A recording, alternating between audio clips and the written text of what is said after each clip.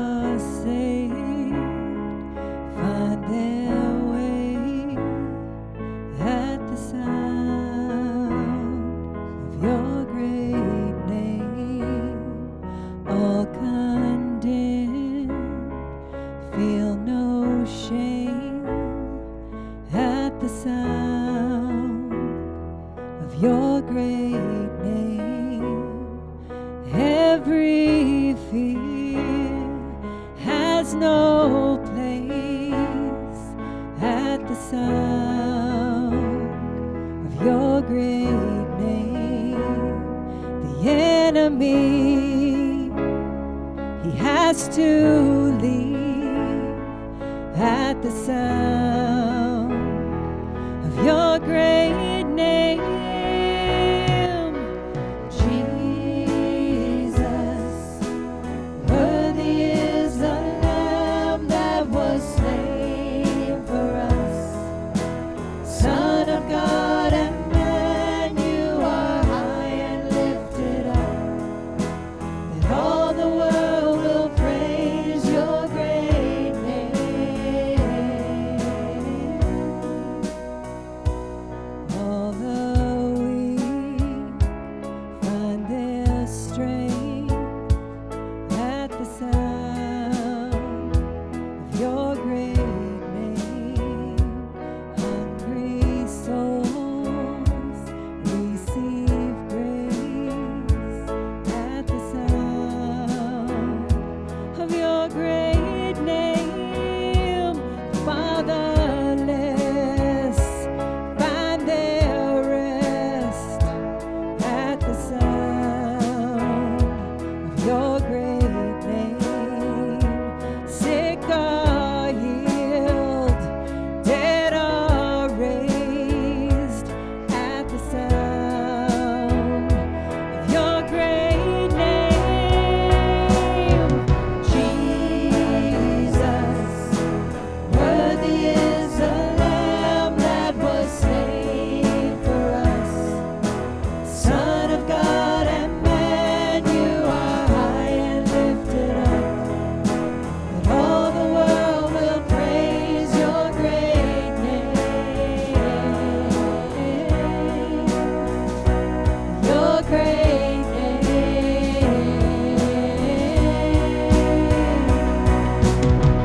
Redeemer, my healer, Lord Almighty. Defender, my Savior, you are my King. Redeemer, my healer, Lord Almighty. Defender, my Savior, you are my King. He's the healer. He is the Redeemer. And if you're here today and you either don't know Jesus or you need a special touch, a healing touch from him, I just want you to stay where you are, and I just want you to raise your hand because I'm going to be praying for you, all right? Anybody here that needs a touch, needs salvation? Heavenly Father, we just thank you so much for this opportunity to join together in one accord. We're in agreement, God, with your Spirit, and we love you. And we know, God, that you love us. I thank you so much for every heart that's gathered here. And we all come from different areas and different needs. We come with different needs, Lord. Different experiences, Lord. But help us to come to you, to make you the source of all things. And if there's anyone here that has never asked you to be the Lord of their life, today, I just pray that they utter this simple prayer to say, God, I need you. Jesus, I need you to save my life and lift it from a temporal understanding to a divine and eternal goal and destiny. Help me, God. Save me. Holy Spirit, fill me. And let me follow you, Lord. Just that simple prayer for salvation, God. Thank you for the forgiveness of sins that comes when we make you the Lord of our lives. Thank you, God, for the gift of grace. And for us, Lord, the gift of grace, it brings that healing and that whole need that we have to be touched by you in so many ways. So for those of us whose hands are raised and we need a special touch, God, we ask for you to meet us in this place. Meet us in the place where we find ourselves, God. Whatever the need is, for those who have raised their hand, I ask for you to meet them. Reveal to them your love for them. Touch them. Inspire them. Speak words of wisdom to them. God, whatever the need is, we thank you for making yourself available to each one of us. In Jesus' name, amen.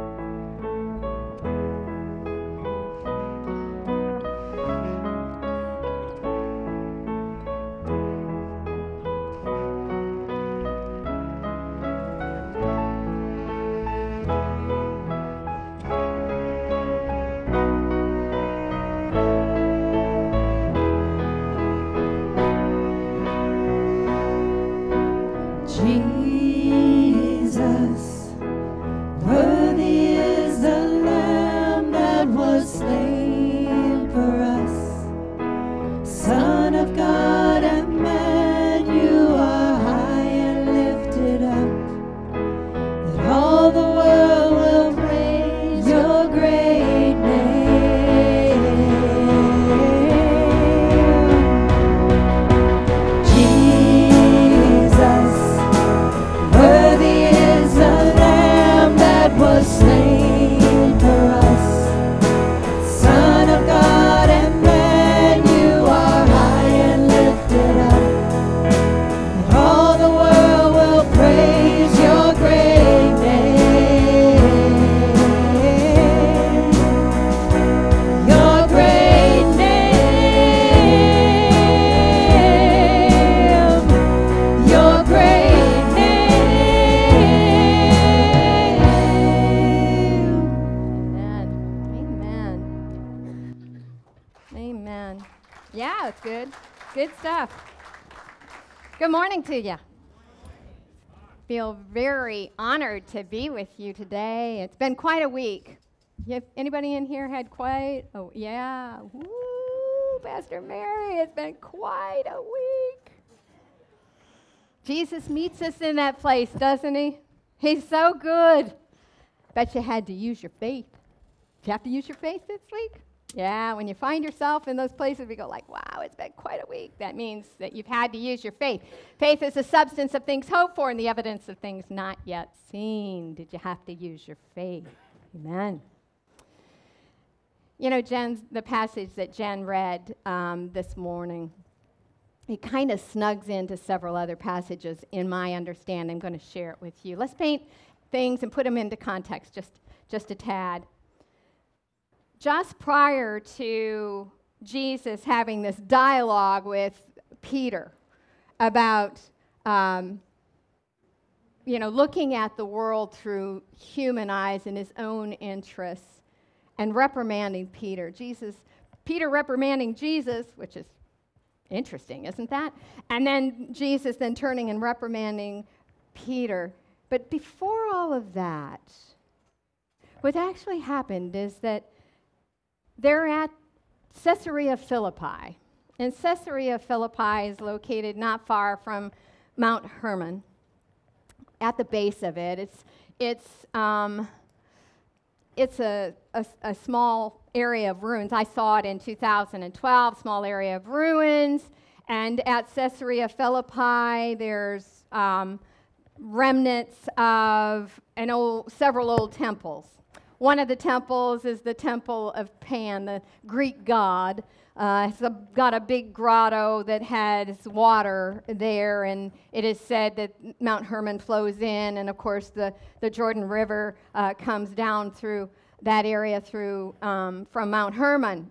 But there's this shrine and this grotto there that was huge in Christ's day. And then next to it is a very large Roman temple that is there to honor Caesar Augustus, and then later Philippi.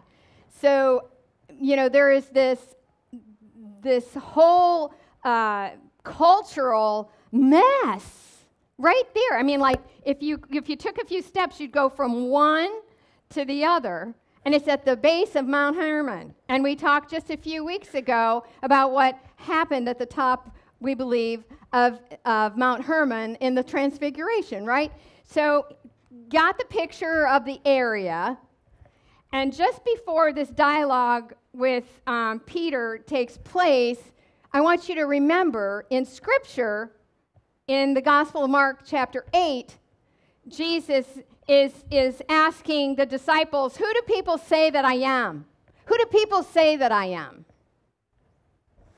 And the disciples say, well, some say you are John the Baptizer. Some people say that you're Elijah. You know, they're really not sure. Maybe the prophet. Maybe you're a prophet. And Jesus says to the disciples, well, who do you say that I am? Can I tell you today that eventually we got to let go of all of the whatever anybody else says, and we have to decide who Jesus is in our lives. Amen? We have to decide who he is. And so Jesus is there, and he's saying to the disciples, who do you say that I am? And Peter says, you are the Christ, the Christos. You are the Messiah. You are the anointed one. And Jesus says, wow, blessed are you, Simon Peter, because you didn't catch that in the natural, dude. That's a spiritual impartation. You got a word from the Spirit of God, and he made that available to you. Blessed are you. And he goes, and upon that revelation, upon that knowledge of eternal things coming into your realm, I will build my church, and the gates of hell will not prevail against it. And just so you know, there they stand in this Caesarea Philippi, this mess. Somebody say it's a mess. It's a mess. It's people, they just want to believe what they want to believe. They don't have any clue what's actually true anymore. They have traditions. They have ideas. They have desires. They have inclinations. They got all kinds of stuff going on there. And Jesus says, the gates of hell will not prevail against it. That temple of Pan was referred to as the gates of hell. Why? Because it was so heinous. They did child sacrifice there. It was just a mess. It was a mess. And Jesus is like, what do you say? What do you say? Who do you think that I am? Who am I to you? That was short-lived, wasn't it? Because then Peter listens to Jesus. And Jesus begins to say, you know what? Just want to let you know the Son of Man's going to start suffering. He's going to be rejected. He's going to be crucified. He's going to die. He's going to be buried. He's going to rise again on the third day. And Peter, the same one who got that revelation of the Spirit, says, oh, no, that must never happen to you. That must never happen to you. And Jesus' response is, whoa, isn't it? You're looking at things from a human standpoint, Peter. And I'm talking about big things, eternal things, my friend. Get behind me, Satan. Get behind me, Satan. Can I tell you that Satan's always going to try to steer our thoughts and drag us into the temporal realm? That's his domain. Of course he's going to want to do that. Of course he's going to want us to be selfish and self-centered and stick with the things we like. Oh my gosh, don't we just love exciting stuff that feeds our flesh? We want that. God says, if you will just seek the kingdom first, then everything that I have for you in the creation of the world, I have only good things for you. If you'll just seek the kingdom, I will give it all to you. But we don't want to do that because we're afraid that we'll miss out on things. And Peter's sitting there going like, oh my gosh, Lord, if you suffer and I'm following you, what's going to happen to me? What's going to happen to me? And Jesus says, oh my, this is enough of your ability just to look in the natural. Let me help you see something really amazing, Peter. And the next thing that happens, and we did it We had Transfiguration Sunday, 2 Sundays ago on the liturgical calendar, but in the Gospel of Mark, the next thing that Peter tastes is being taken up with 2 others, Peter, James, and John, and they go up on Mount Hermon from this place in Caesarea Philippi, and they go up, and all of a sudden, Peter, James, and John get a vision of what Jesus was saying. Amen? He's sitting there going like, okay, you need to get behind me because you have no clue what you're talking about. I'm all about eternal things and getting them into your hands. You care about the physical realm and only that. Let me show you some things. Let me show you some things. Yep.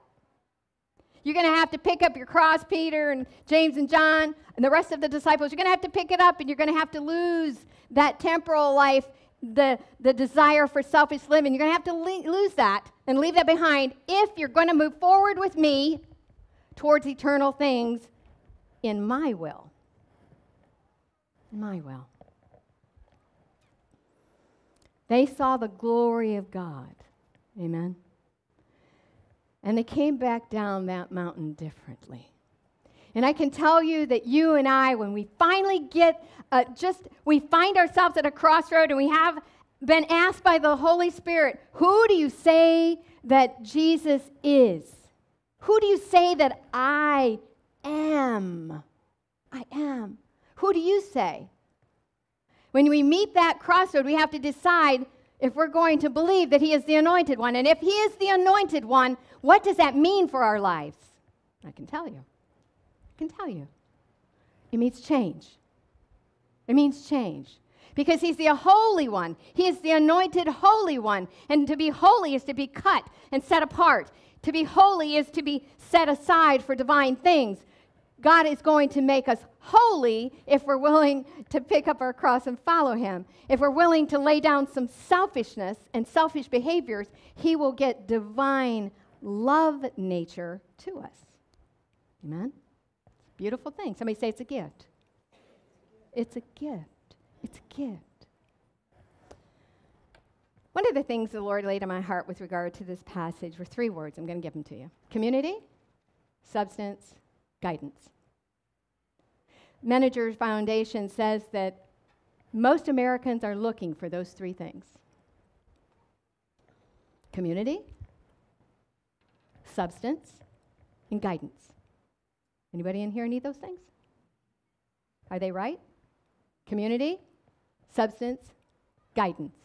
You need it? I'm going to tell you, absolutely, all of you need it. All right? Community. That sense of belonging.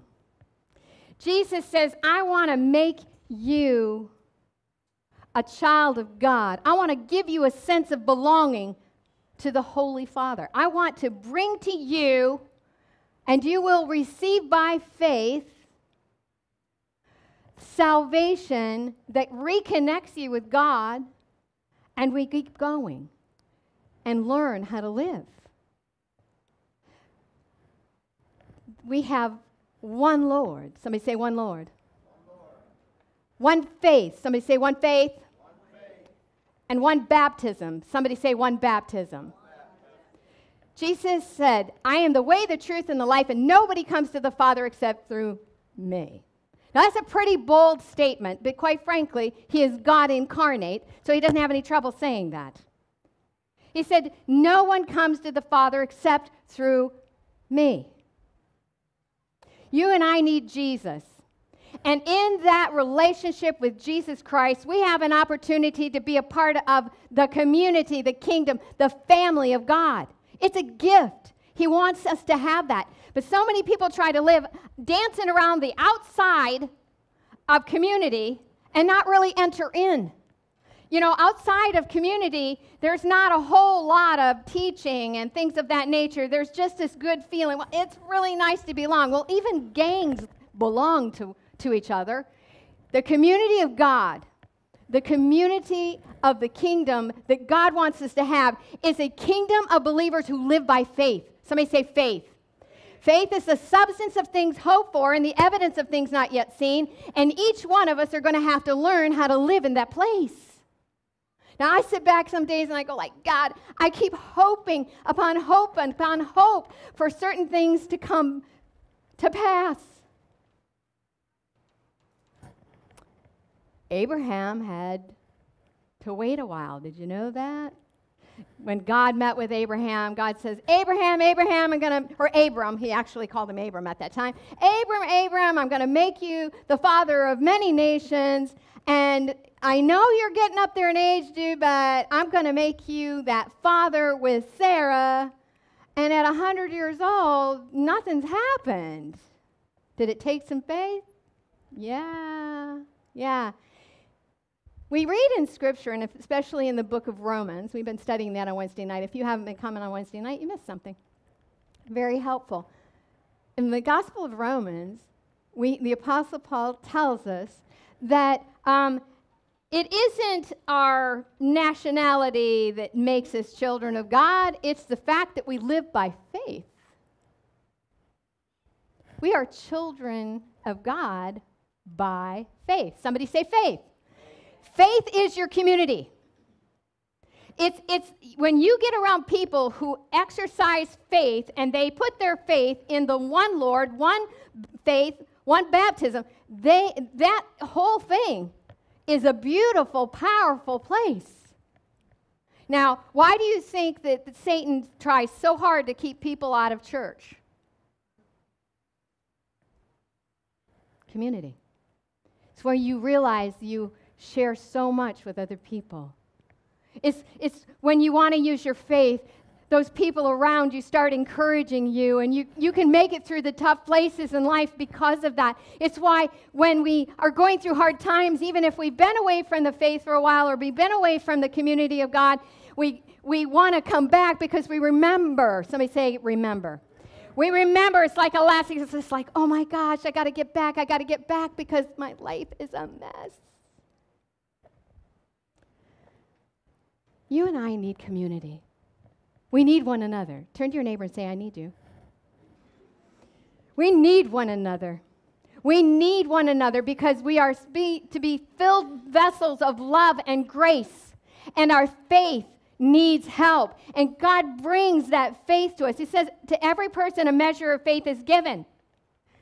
Well, that's true, but our faith has to grow. And actually what happens is our circumstances start happening, and our faith has to keep up, and sometimes we just need other people. Amen? Sometimes we just need some people that understand. And sometimes we just need people who have been through some stuff, and they can say, hang on, hang on, hang on. Abraham had to hang on. A lot of people had to hang on. If you look in Hebrews 11, it talks about, it's like the hall of heroes of the faith. You sit there and you read it and you go like, oh my gosh, they had to hang on to faith. Why? That's God's true community. This is true community. Second thing is substance. What do you think of when you think of the word substance? Substance. Substance. Faith is the substance. Can I tell you something, that as the Spirit of God works in our hearts and we allow the baptism of that Spirit of holiness to happen in us, that is the substance of heaven living and moving and having its being through people that are willing. There's no greater something. You do realize that heaven is what is real and this world is not. But we always think about it the other way. We sit back and go like, oh, everything's, I can touch this. I can't touch the eternal. God says, if you will just let that understanding go, I will show you eternal things. I will show you eternal things that can never be taken from you. I want to get those things into your hands. I want to get eternity into your heart and you start using some faith to bring it from heaven to earth. I want you to start doing it. And God says, it's called substance. It's substance. You and I need substance. Somebody say, I need substance. Our substance is the hope of what God is going to do, and it's built on the substance and promise of Jesus Christ, who says he is the author and the finisher of our faith, and he will never leave us. He'll never let us go. He is always going to be there for us. It doesn't matter what it looks like in the world, and we're going through some stuff and whatever mess is out there. He says, if you will just stay focused on me, I will get you through this. And on the other side of it, you will have seen heavenly things, and you will tell others, and you will increase your community. Guidance. Somebody say guidance. People sit back and they go like, okay, so I need to spend time in the Word of God. This is the Logos, the written Word of God. But there's also the Rhema Word of God. The Rhema. Somebody say Rhema. It's the spoken Word of God. Jesus said, my Rhema, my words are life. They're life. And if you and I will spend time in the written Word and putting that in, the Rhema Word is revelation, and is the very thing that brings guidance to our lives. It's the work of the Spirit. Somebody say it's the work of the Spirit. How many of you believe in the work of the Holy Spirit? All right. Okay, good. It's really easy to, I've heard people say, oh, I just know the Spirit laid that in my heart, and it has nothing to do with the Spirit, with the written word, and I kind of go like, no.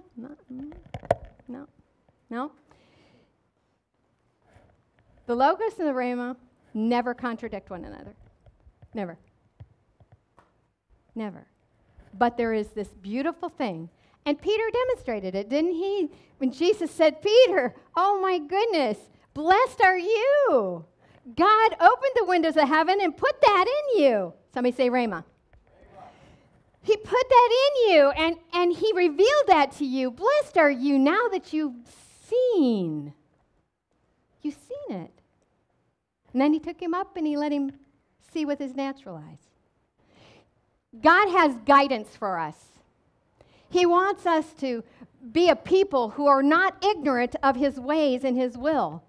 But how that translates in each of our lives is going to be a little different. Somebody will sit back sometimes and go like, well, I'm reading it, but I really don't understand it. If you will just stop when you're reading and go like, Jesus, I did not get that. I'm going to read it again. And I'm going to keep reading it until I get a greater understanding. Holy Spirit, bring truth to my heart. But we get tired of reading it the first time, and goodness knows we may not press in for the third, fourth, fifth, sixth, seventh, eighth, whatever. And you're not using any faith, and there is nothing that's going to be revealed to you with that attitude. If it's hard, it's okay. It's okay. Because God is the God of all possibilities. And he says, if you'll just press in to seek me, you will find me. You'll find me. And that Rhema word to the heart is powerful. Can I tell you, I haven't had a lot of them, but I've had them. All right? How many in here have had the Spirit of God speak a word in due season to your life? None? All right. That's turned your life around. Do you see what community can do for you? Because if you haven't had that experience, there's people here with their hands up, and they have. And you can never be so proud and so arrogant to go like, well, if it hasn't happened to me, it just doesn't exist. Stop. What is the Spirit of God going to do? He's just going to say like, well, I guess they don't believe. I'm not going to show up for that one. The Rhema word is power. It's the power of God's word spoken, and it's like it hits our natural being, and all of a sudden we know that we have just had a visitation of something life, eternal life visiting.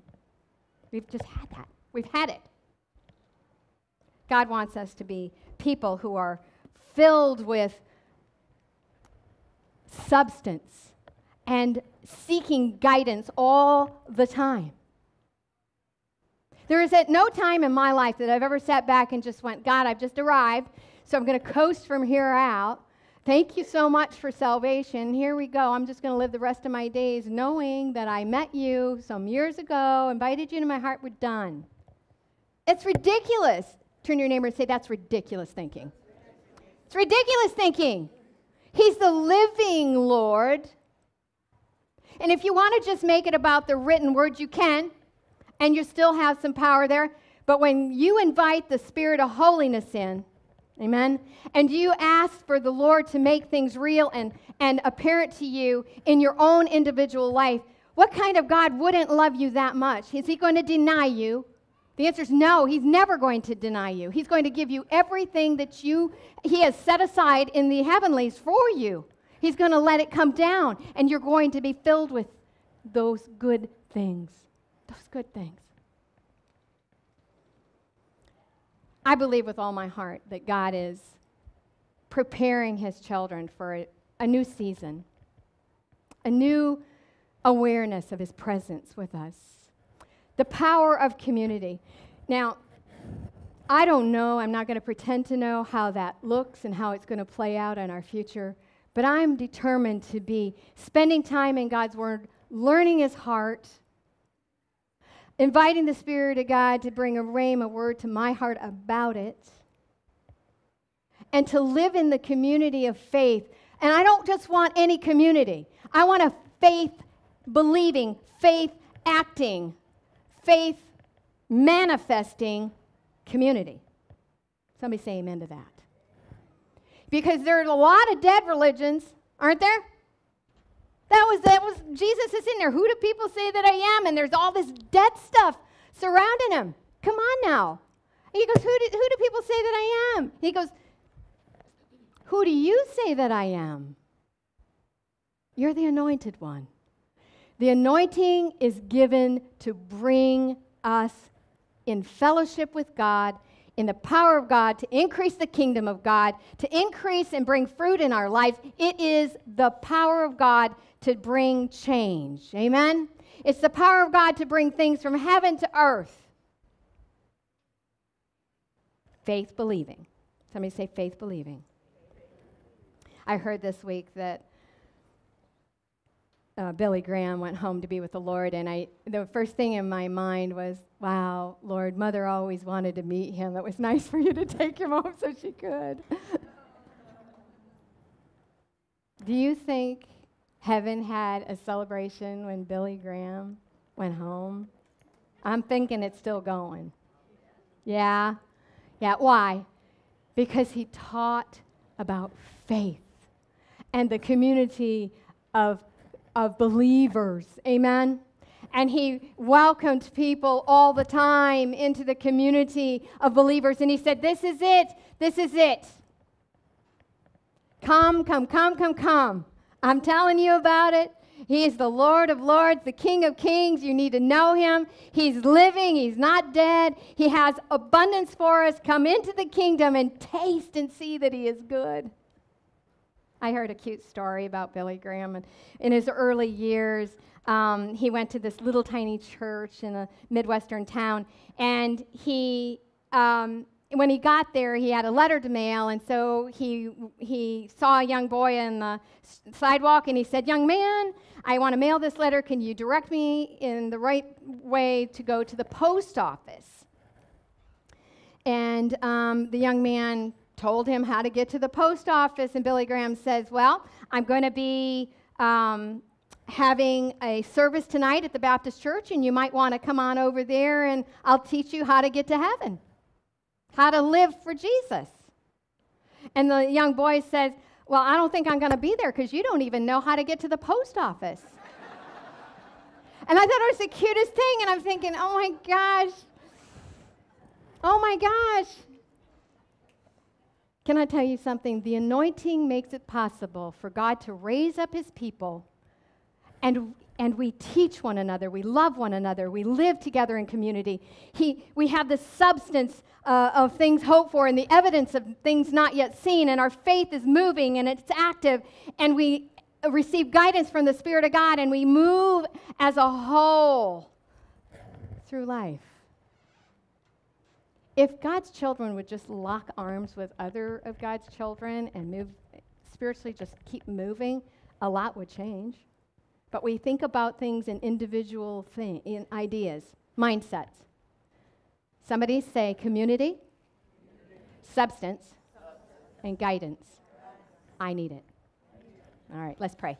Heavenly Father, we thank you so much for this day, and we thank you for your word, and we ask you, God, to give us a better understanding. Give us a rhema word about community, God, because we need one another, and we need to be formed and fashioned on the rock of ages, you alone, one Lord, one faith, and one Spirit, and one baptism into the Spirit of holiness. Help us, God, to grab a hold of community. We need substance, God. We need that substance of things hoped for. We need you to bring substance to our lives. We need purpose and meaning. Rise us up into our individual giftedness. Help us to walk things out in the anointing of the Spirit, and help us to gain a greater understanding every day of how you have formed and fashioned us to be people of purpose in this world. And help us, God, by guiding us through your written word, your spoken rhema word, and through the work of the Holy Spirit to bear witness when we've heard the truth. Help us to hang on, God. Help us to hang on, because we know that you're coming for us, but in the meantime, we're going to live with purpose and in the love of Jesus Christ. Amen. So this is the second Sunday in Lent, and the Lord's laid on my heart many things. Just many, many things. So I have printed out a little piece of paper that has the plan of salvation on it and a prayer for salvation. And I want to know if you will keep this in your Bibles or in your purses or in your pocket, your wallet. And when you are led by the Spirit of God to talk to somebody about faith, about community substance and guidance that God gives your life, if they respond by saying, wow, I've never heard that before, I'd like to know more about it, you just pull that out and you share with them the gospel of Jesus Christ. Amen? And so if you're willing to do that, I want you to hold it up. All right? I'll get the team theirs later, all right? Because I know they'll do it. Hold it up. Heavenly Father, we just thank you so much for the way that your gospel works. It's the gospel of sharing in community. And so we ask for you to not only increase our community, but God, give us opportunities to share what we believe by faith, one Lord, one faith, one baptism into the Spirit of holiness. Help us to share our faith, God, in you, the living Lord. Bring people into our lives so we can share. I pray for every person that is willing to be given an opportunity. In Jesus' name, amen. All righty. Okay, very good. So, you all be blessed. Have a wonderful week. How did you do on your prayer? How many of you been praying? Yeah. Praise God. Well, now let's go another journey. All right? Blessings for your day.